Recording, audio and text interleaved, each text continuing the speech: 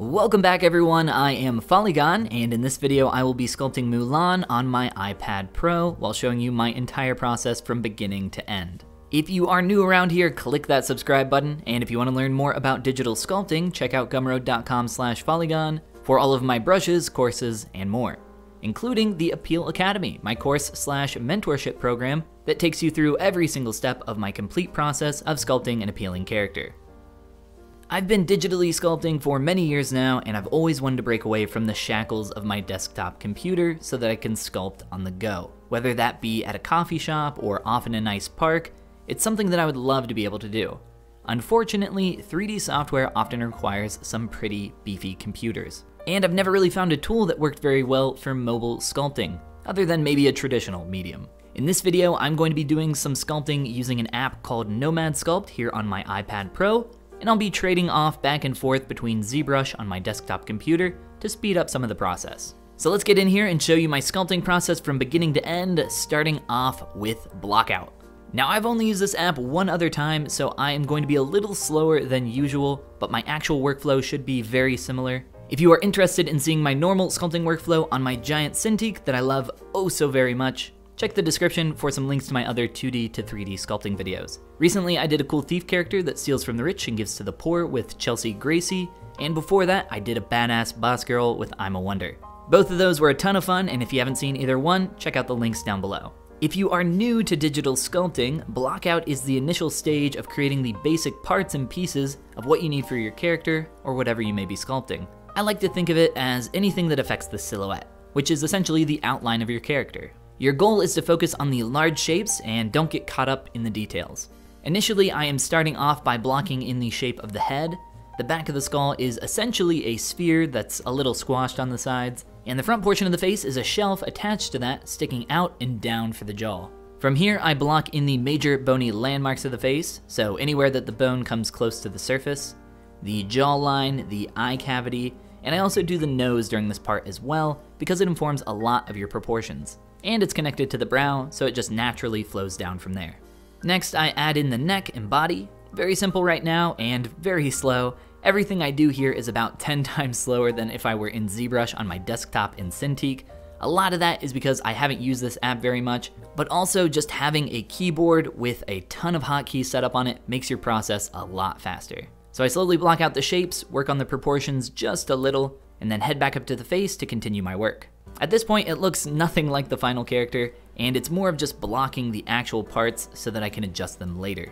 Using the clay brush, I add some volume into the eye socket that I sculpted earlier, and use the pinch brush to better define a place for the eyeball.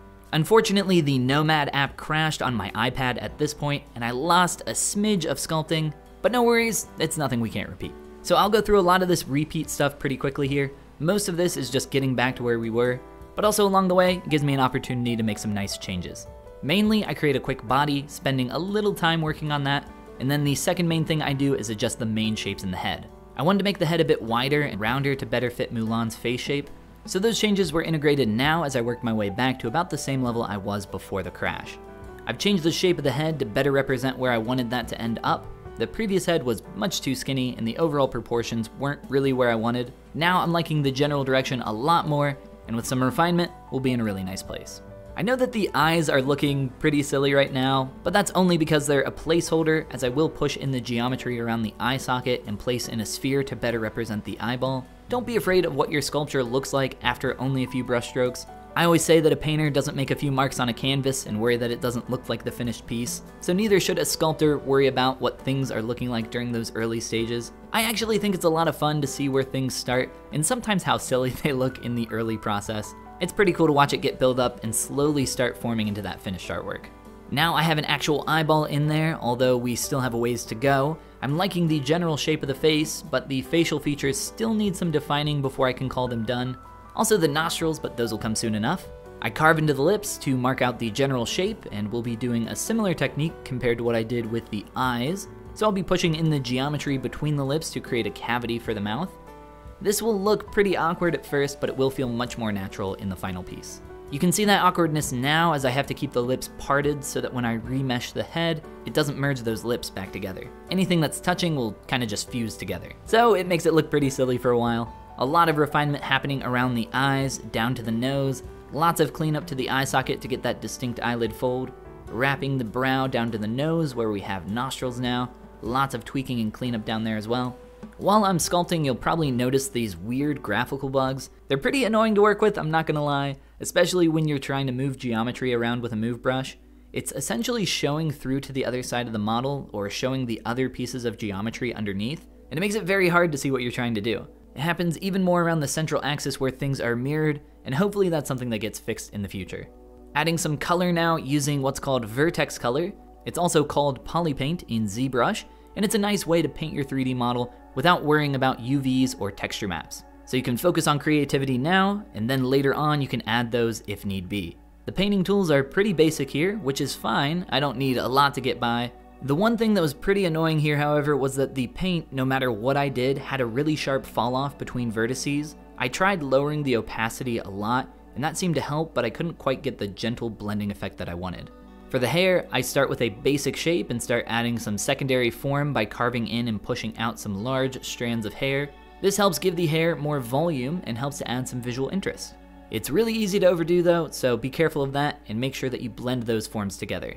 Here's a little further on in that process so you can see what I was talking about with blending, where the forms are a little more refined with pinch and smooth brushes. I still need to blend the lower portion though to make it feel like the shape doesn't end awkwardly.